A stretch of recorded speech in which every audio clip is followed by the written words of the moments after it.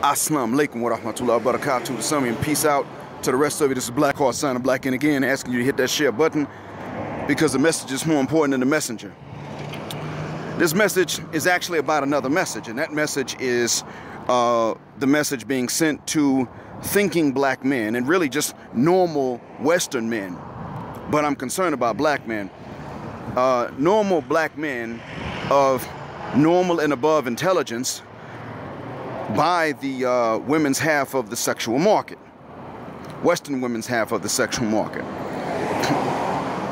The Western broads who do this really shouldn't be called women, so I'm not going to use the term women to apply to them because actual women shouldn't be blamed for things that overgrown girls have done any more than grown men, solid men, should ever be blamed for the things that little fuckboys do. Fair is fair. Women are very quick to refuse to call a man because they even so much as disagree with him, let alone if he actually acts out of pocket and acts younger than his age. Well, that's got to work both ways then. That being said, the message being sent through words sometimes and through actions all the time is, you lame nigga. You ain't got no swag. So you're genetically inferior, and you really don't deserve to ever have any normal sex in your life. You only deserve either to be castrated or to be raped by other men in prison,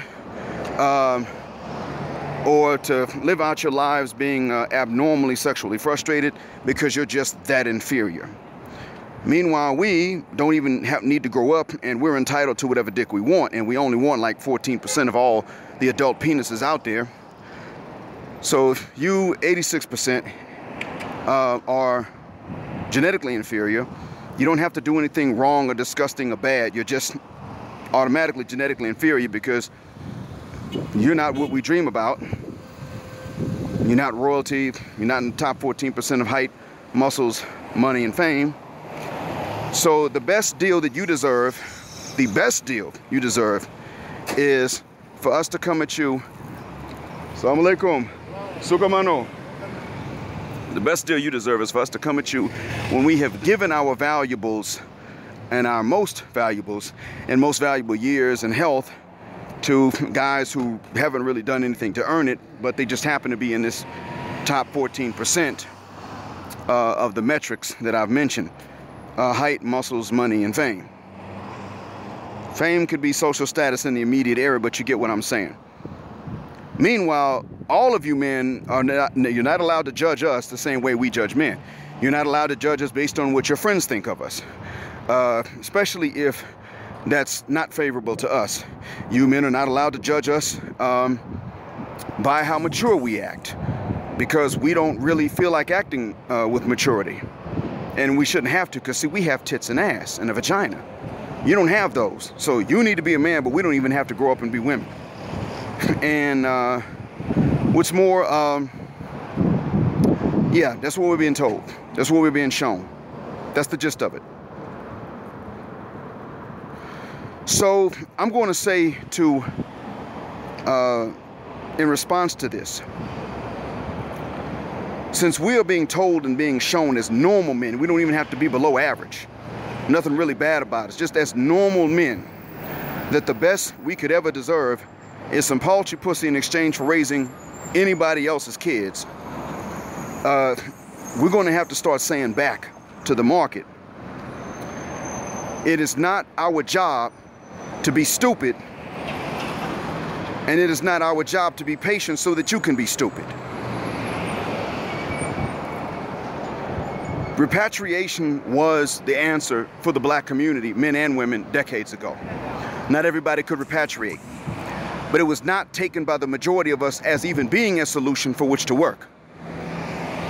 There are many places to which we could repatriate. I recommend many places in the tropics, in and outside of the continent of Africa, but I recommend the tropics in general. Why? We can develop the tropics. Most of us, being of tropical origin, need about a year's time to readjust to the tropics, after which we would not get sick anymore. Europeans don't have that. You throw them in the deep tropics with the high humidity and only 2 seasons, like a wet and a dry season, and they're going to get quite tired. And that first year, if they survive it, it's not a guarantee that they're going to survive the rest. They're not going to be at their physical best within the tropics all the time. It's not going to happen. That being said as well, we have the skill sets.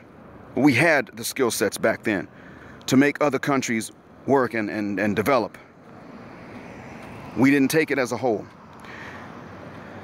This being said, nowadays, black men are more into repatriation to different areas and for different reasons, but black men are more into repatriation than are black women, Western black men. I'd say black men, period, because black men in tropical nations will move to developed nations. Black men in developed nations will move to other developed or tropical nations. We're just, regardless of nationality, we're more likely to move than any African-American woman. Now, black women of other countries, I'm not going to make the comparison. It's up to them. But black American women are the least likely to move, although they will visit. They will visit, and they will say, look, I'm going to give you this money so you can slang that ding-a-ling. Why? Because she's in control. Because she's slanging the money. He slangs the pipe. But as far as actually settling with a man, settling down with a man from abroad, if that man is going to hold to the traditional model of, you do what I say or I'm going to slap you, or even a less traditional model of, you do what I say or I'm going to leave, she ain't going to go for it. So she's not going to go for repatriation, neither romantically nor literally. What do you do in a case like that? What this means is that men, black men in the West, have been forced to understand repatriation's necessity. Black women in the West have not been forced to understand its necessity. Therefore, we're just going to have to migrate without them. They're going to be those who are down with it. They've already left. Many times, though, they're already married, too. So we're just going to have to understand that a lot of us are going to have to go, Assalamu alaikum, we're going to have to go by ourselves and move to these other areas. Some of us are going to be able to go with wives, but a lot of us are going to have to just go by ourselves. And we're just going to have to leave a lot of sisters behind, because a lot of sisters ain't going to get on board with a program like that, because that just ain't who they are. There's no way to save someone that can see and hear what is the solution and refuses to take it. That being said, brothers, this is what's being told to you by the market again and again. Additionally, even though that is what is being told to you by the market again and again and again and again, I also want you to understand, brothers, that all you need to say back is what I said. It ain't our job to be stupid, and it ain't our job to be patient so that you can be stupid and make stupid decisions. It's not even our job to stay on this plantation. Now, some would say, well, and I've heard, brothers like Megan say, why don't you stay and build? Here's why. We built the plantations. The literal plantations of the antebellum South were built by us. We didn't own them, but we built them. Slave women didn't respect us a lot of times either. Oh, did you know that there was the brutality of the slave trade was more traumatic for men and women alike than what either of us now today knows. But what a lot of us fail to realize as well is this. See, there were things that happened, like, for instance, if a 15-year-old boy's dingling was not big enough, he got castrated. Stuff like that. That's not sisters' fault. They weren't doing this. But because they do not understand the importance of blaming the white man for our problems, and I mean that literally, that's an important thing to understand, because they don't understand that, we can't take them with us. The only ones we can take with us are the ones who understand the difference between what we're accountable for and what they're accountable for. That's it. A lot of them are not, a lot of our sisters and mothers ain't going to be able to go. You're just going to have to leave them. A lot of our daughters are going to insist on not going. You're going to have to leave them too. And as a father of 2 daughters, I don't like that idea, but it may come down to that. But it is not your job to just sit there and suffer in silence so that they don't have to. Just as it's not their job to sit there and suffer so that you don't have to. I hope this has been a benefit. Black Art Signer, Blackout. Assalamu alaikum.